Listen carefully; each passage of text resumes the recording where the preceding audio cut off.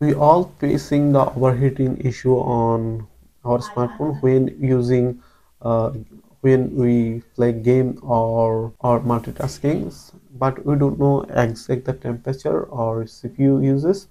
But today I'm going to show you an apps that show you exact temperature and CPU uses. So this is Anis. Welcome back to another video. If you need my channel, please consider subscribe and hit the bell icon for my latest update. If you did already, thank you so much. So let's get started. So first of all, you need to download an apps. This app's called is CPU Monitor. I will provide a download link on description, so check out to download. Then open this. Then it is free apps, so that's why it show ads. So just skip the ad, and as you can see, every details is overall CPU uses is 32 currently, and temperature is 37, and as you can see, CPU hardware is Qualcomm. So CPU core is 8 core, and CPU frequency, everything, every details here. So details, and here's another option is the floating window.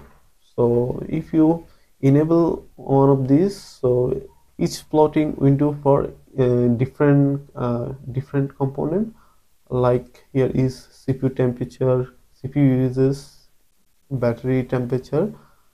If I toggle to on, then as you can see, here is showing battery temperature and battery level.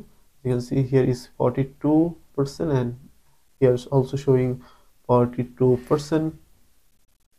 Then you can tap here to see more details here. Then you can see about your phone hardware. As you can see, CPU details about CPU, GPU and memory. And here is battery currently in 42%, and temperature is 38 degree. Health is good. So currently power is unplugged and recharging mode because I'm using it. So my phone model is Redmi S2, brand name is Xiaomi. So every details showing here.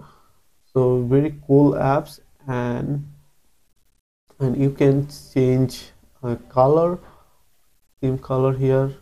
Just click here, or here is another interesting options for overheating issue.